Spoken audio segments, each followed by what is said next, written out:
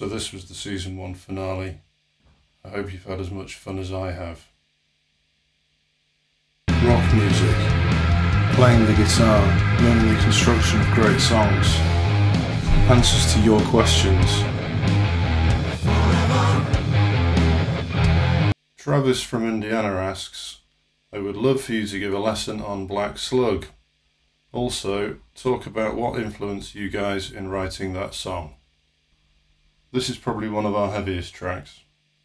Although it might not be obvious on first listen, this song is deeply rooted in the blues.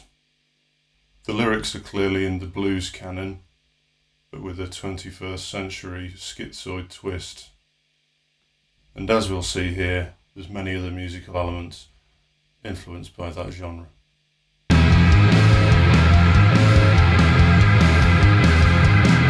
It starts in the key of A, but the majority of this song is in the key of E, and the main riff is made up of 4 parts. I'll just play it clean first.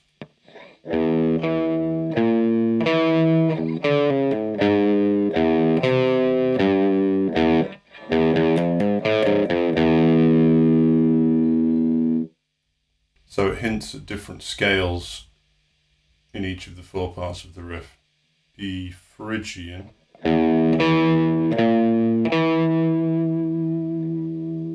E Mixolydian, E Aeolian or natural minor,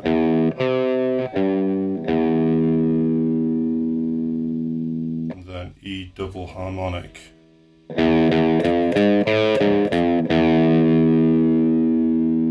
So the double harmonic scale is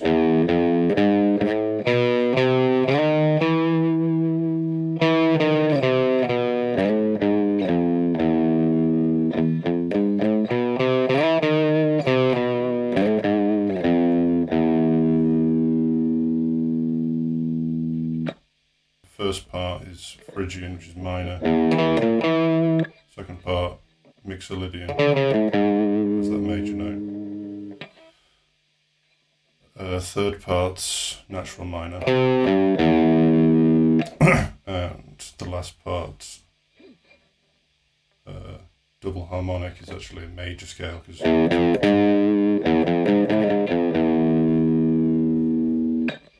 switching between major and minor gives it that unsettled feel. It's also linked closely to the blues influence, where players will frequently play minor pentatonics over major 7th chords, dominant major 7th chords. This is played in the heavy sections with the big muff on, with additional slides and some pinch harmonics. Something like this.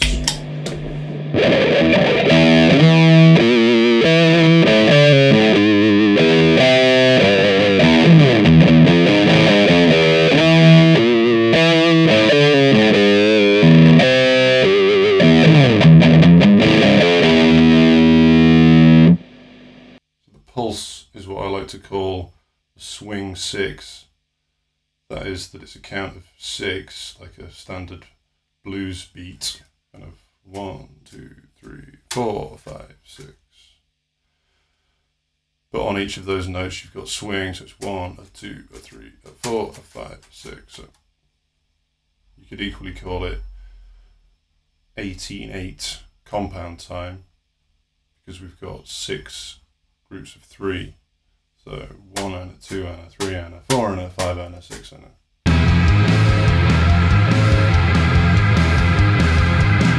So another blues influence is that the main chord pattern is actually a 12 bar.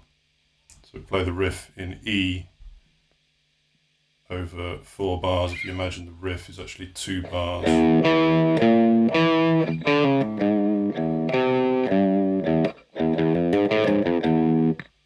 So 2 lots of those.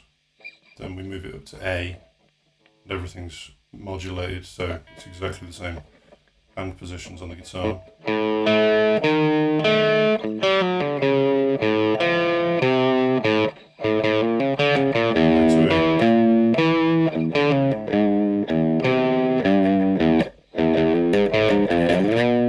Then we have this kind of blues turnaround to the B, to the A. back down to E for one more time.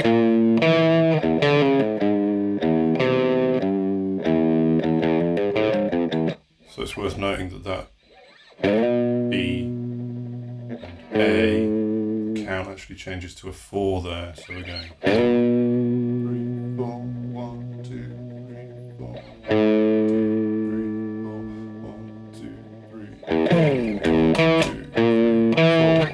5, 6, 1, 2, 3, 4, 5, 6. The vocals follow a classic A-A-B pattern again. It's a blues trope. So I'll do the first verse with the big muff on and the singing. Here comes the Black Slug,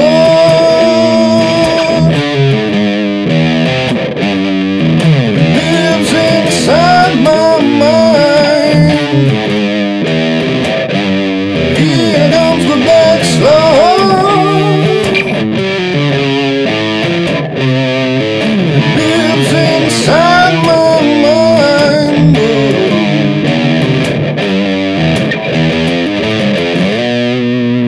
But I dare not look inside. Don't know what I might find.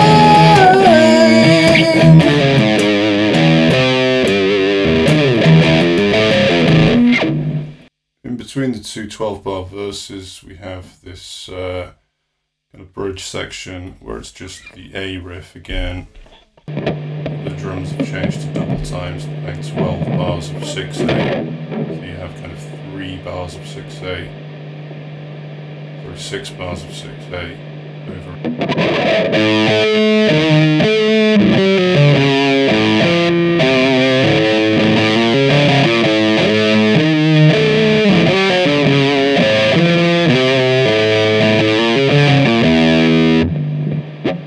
Then on the second verse, Brother Michael comes in with that high E minor on the organ, and I start playing this harmonized pattern, which is actually the same melody that is sung in the intro.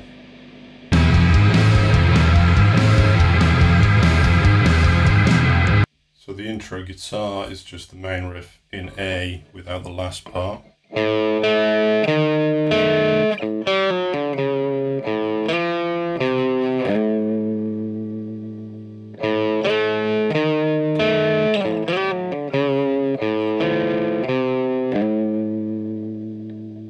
I've tended to start going to that A as opposed to that A, just so you can give it a bit of wobble. So then we've got the main vocal melody, which is actually that harmony. So that's I'll find you, never you mind.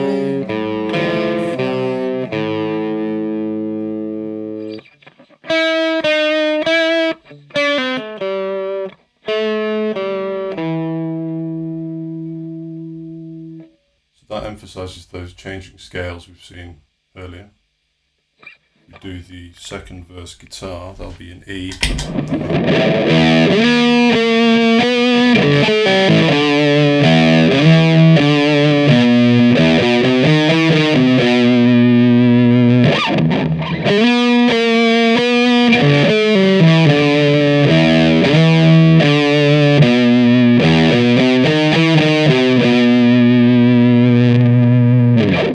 The original and the harmonies, you can sort of see how those scales come out there.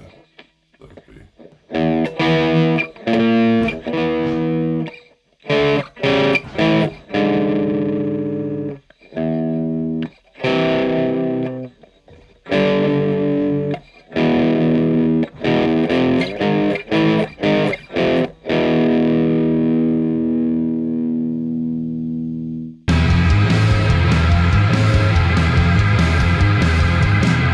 These are probably some of the most complex parts rhythmically.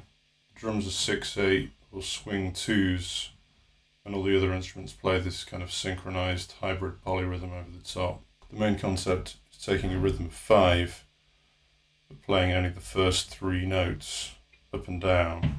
So we're going 1, 2, 3, 4, 5, 1, 2, 3, 4, 5, 1, 2, 3, 4, 5, 1, 2, 3, 4, 5, 1, 2, 3, 4, 5, 1, 2, 3, 4, 5. So if you you think of it as a pattern of 5/6.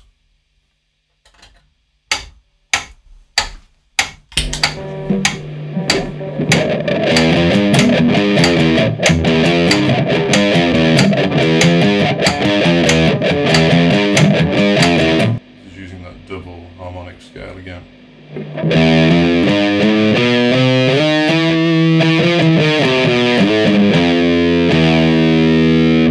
The vocals will stack up, doing different harmonies on top.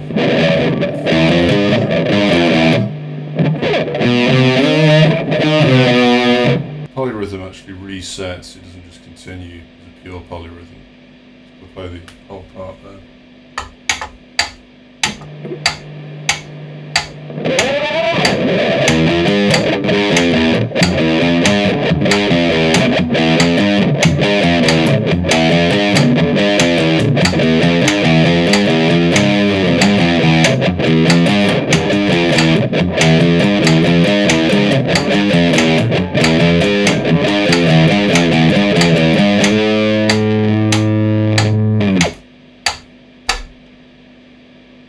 Vocals start matching this pattern halfway through.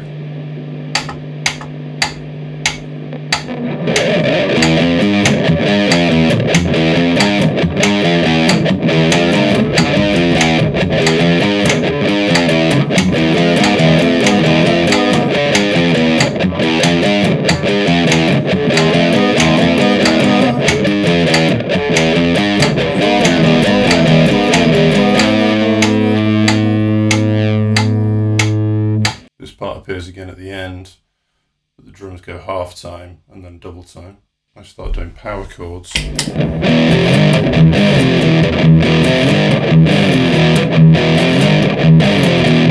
keys and cello start doing this high 3-note stab, a little bit like the Psycho.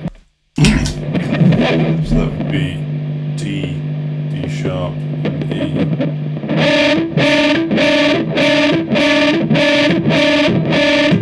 Very dissonant because it's 3 semitones.